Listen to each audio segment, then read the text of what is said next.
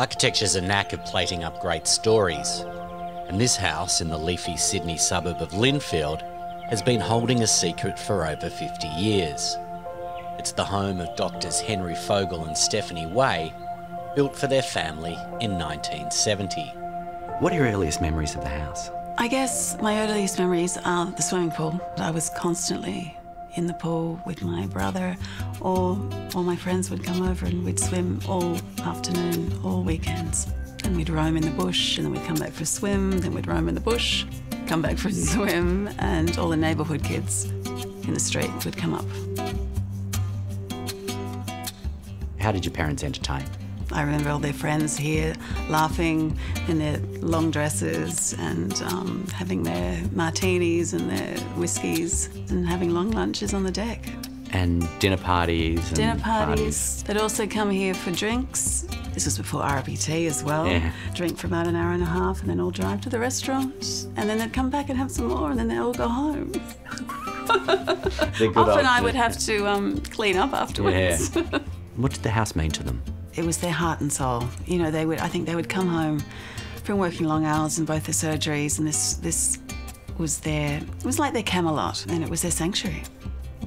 Dr. Fogl expressed his love of architecture when he enlisted Neville Grusman, one of the city's finest architects, to design his surgery. It was a very open, very friendly surgery. And why was that important to your dad, to have a well-built and well-designed building? That's how I knew him. That's how he wanted. Everything had to be perfect. Everything had to be the best it could be, the best in the street. Everything was, to him, had to be 100%. After using an architect of the calibre of Grusman to design his workplace, it may seem strange that he enlisted a young unknown to build their forever home. But there was a very big name hiding behind the curtain. My father was in a lot of businesses as well as being a doctor, and he had a lot of contacts all around the world. He went to California and it was a hush-hush trip, and he particularly wanted Frank Lloyd Wright. And he went and bought some plans and came straight back with the plans tucked into his suitcase. Obviously, that was something that you didn't tell people that you were doing. Because they weren't supposed to be sold? Yes, I believe so. They weren't supposed to be sold.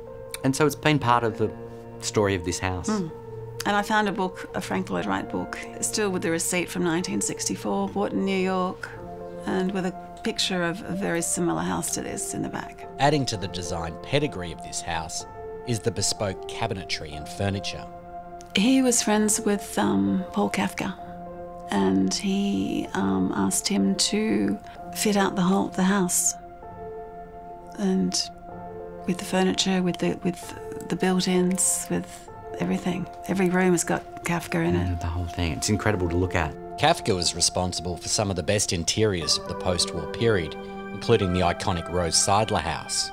And this is believed to be the most extensive example of his work in existence. It presents today exactly how it was. Exactly how it was, yeah. So downstairs was the laundry kitchenette, the sunroom for Sunday afternoon lunches, which would open straight onto the grass. And Mum had her study there where she did one of her many lessons that she studied 7 languages and always was learning.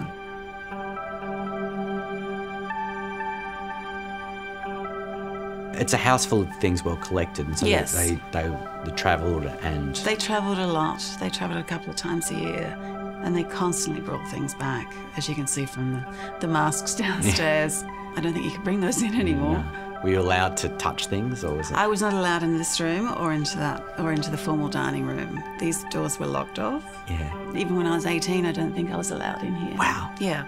So here we are now. Here we are now, and I'm really enjoying this. Your hope is that someone buys the house that loves it for what it represents. And wants to look after it just as it is. What about your parents' wish for the house? They would want someone who would come in and love it and care for it and appreciate it like they did.